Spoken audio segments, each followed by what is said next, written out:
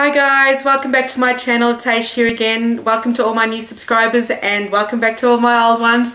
I thought I'd just come on and talk about or give you guys an update of my Project Pan $1.99 Makeout 2013 update. In other words, my end of September empties. I've got a few products but not as many as normal for some reason. Well, it's probably because I've gone through the bulk of my stuff that I've been trying to go through. It has been 9 months and that's why it takes a long time. But I do have a few items, and yes, I was doing sample September. So I actually won't be doing a September favourites this month because really there wasn't really that many favourites because I was using all samples. Okay, on with the show. I'll go with my non-Makeout 2013 products first and then I'll do the other ones. Okay, the first product I finished was a sample or a travel size, and this is a Tresemme Salon Finish Extra Hold No. 4 hairspray, fast drying, long lasting hold. It's 75 grams, just a small one. Really liked it, have purchased it, have repurchased it a number of times, and this was my travel size and I just wanted to get rid of it because I won't be traveling for a while. So yeah, it was better off just finishing it rather than having it stick around for the next year or so. Loved it, would repurchase it. The next item is the John Frieda Brilliant Brunette Shine Release Moisturising Conditioner with enriching technology. I have, if you've seen my year of empties, that I do go through quite a few of these a year, but I haven't bought any this year because I'm trying to reduce the number of shampoos and conditioners I do have. So will I repurchase it? Yes, I will repurchase it. It's for brunette hair, so I don't know, it's supposed to give some sort of colour, but nowhere, it's not really, nothing like the Aveda one, which I love for that sort of stuff. But yeah, would repurchase it. It does its job. The last hair item is the Mane and Tail Olive Oil Complex Herbal Growth Spray Therapy Shine Detailing Heat Protection. I don't know what, a lot of people really despise this product and I have no idea why. I really liked it. I will repurchase it when I put another iHerb order through, and I just want to smell it. Maybe it was a scent that people didn't like. No, the scent's fine. It's no, I mean, having said that, I'm just about to cough. Sorry. Yeah, I liked it and I thought it was quite reasonable. It was, from recollection, it was under $10 US, maybe $6 or $7, I can't remember. Really liked it. Did it really do much heat protection? Who knows. Did it make my hair grow? Who knows. But I did like it. The only body item I finished this month, I think, yeah, is the Myrtle, oh sorry, the Blueberry Body Butter with blueberry oil for dry skin. This is from the Body Shop. I like this scent. It's nice blueberry scent. I don't have dry skin. I just bought this for the scent. So I do use Body Shop body butters, and I really don't care whether it's for dry skin or oily skin. I buy it for the scent. So it was nice to use, but I'll be exploring other shades, other scents.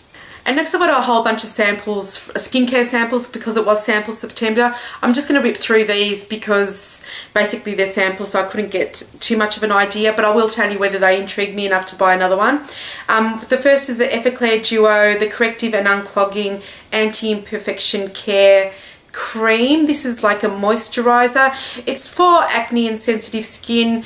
It actually intrigued me enough to buy it again, but I don't really tend to get too many breakouts other than really hormonal breakouts. So, but I did like it, and I think that if you are looking for something, it's probably something to look at if you've got acne skin but also extremely sensitive. The next is a Mario Badescu Acne Facial Cleanser. Again, I don't really suffer from acne. I do have adult acne, like I said, hormonal, but so I wouldn't buy a full-size purchase. This basically lasted me almost the whole month. The next one is the Foaming Cleanser, Rinse Off Foaming Cleanser from Clinique. Oops. It foamed, it cleaned, but I wouldn't purchase a full size. These are two pore cleansing oils from the Face Shop, supposed to be with cherry blossom. I don't know if I like it enough to switch from my Bobbi Brown. I will be seeing how the other two samples go as well, and I just want to see what the ingredients are compared to the Bobbi Brown before I make a decision, because this is basically a third of the price. I also finished up 2 retinol creams, the Retosphere 2-in-1 retinol night cream from Kate Somerville. Gently infuse the skin with pure retinol while locking in hydration and relaxing wrinkles, and to use in the PM only. Use once a day, apply a thin layer over face, reduce the frequency if sensitive occurs. These didn't intrigue me enough to really explore buying a full bottle, so nah, might work for some, but I didn't see anything that was magical about them. This is a Quench Hydrating Serum. This is all from also from Kate Somerville. Can't remember. It's been a while since I used it. And then I've got 2 samples from Paula's Choice, the Intensive Wrinkle Repair Retinol Serum. It's supposed to repair wrinkles and sun damage, build skin confirming collagen and reduce dark spots. I don't have dark spots. I don't have excessive wrinkles, but I do like this, and I have purchased a full size.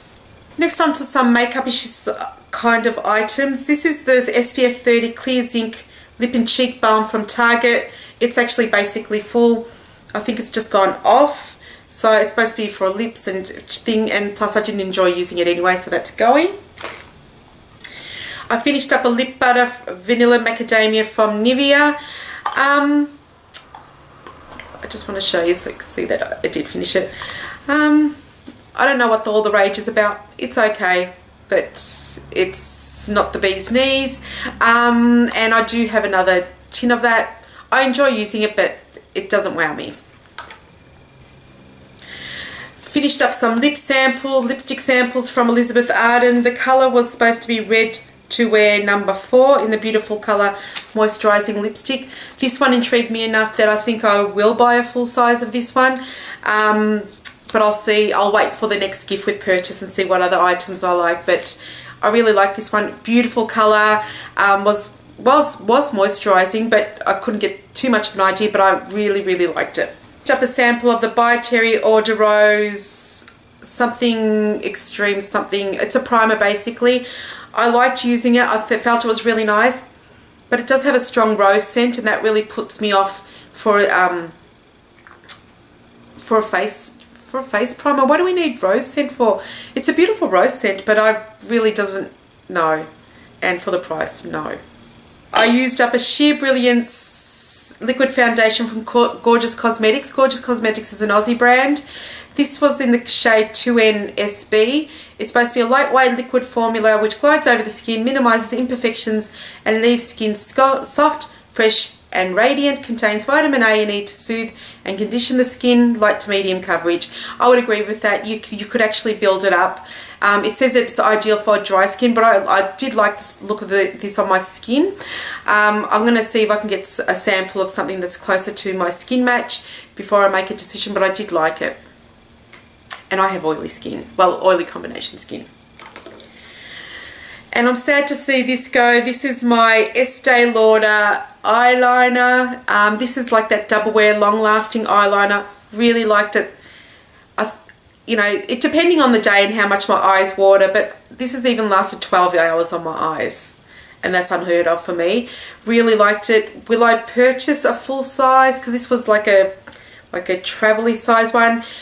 No, unless I go overseas, because I think it's about $40, and I enjoy the ones that I use that are under $20, so nothing.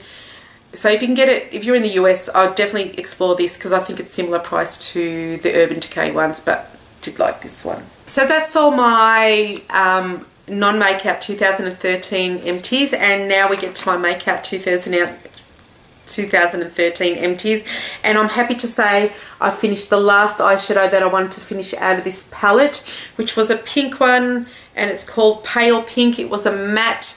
I just don't enjoy using this palette, and that's why I chose those 3 shades to finish. I'm surprised that that one was the one that took the longest. So I'm just glad to finish it up. I will be depotting this. I'll just be taking that one and the navy matte, the burgundy matte. Otherwise, these sheer ones, they're awful. Don't like them, and I'm glad to see that go. Did I say it was from Laura Mercier? It's from Laura Mercier. I finished up my last of my Kate Somerville tanning towels for face and body. I really enjoy using these ones. I think they're quite reasonable. I think it's $5 for one of these, but you have to buy in packs of 10 or packs of 2 depending on which country you are. I think they're quite reasonably priced considering it's a huge towel. If you're doing if you only ever do your legs, you can split these in half or thirds or whatever. But as a full-size towel, it's about this big, so you can actually hold it at the ends and do your back, because that's my issue. Really like these. I'm trying to use up all my other tanning sprays first, and maybe explore buying these again once I go through some of those. Then I finished up 3 perfume samples. I loved all of them, but I'll explain why I'm not buying them. The first one is the Tom Ford Phew. Beautiful scent. It's a very like a woody scent, and I can smell a bit of citrus, and it's lovely.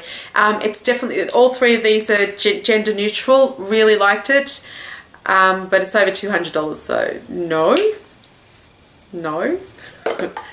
I caught it here. The next is my by Kilian sample. I got these small samples, this one and the next one, from Lucky Scent, because I basically want to explore some other perfumes. So I gravitate towards sandalwood and amber type scents. So I got this one, which is Amber Oud, and yes, it's got a very woody, spicy scent, but you can smell the amber as well.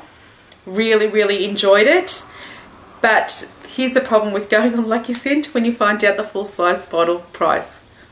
$395, so no. And the last one is from La Artisan L'Eau d'Ambre.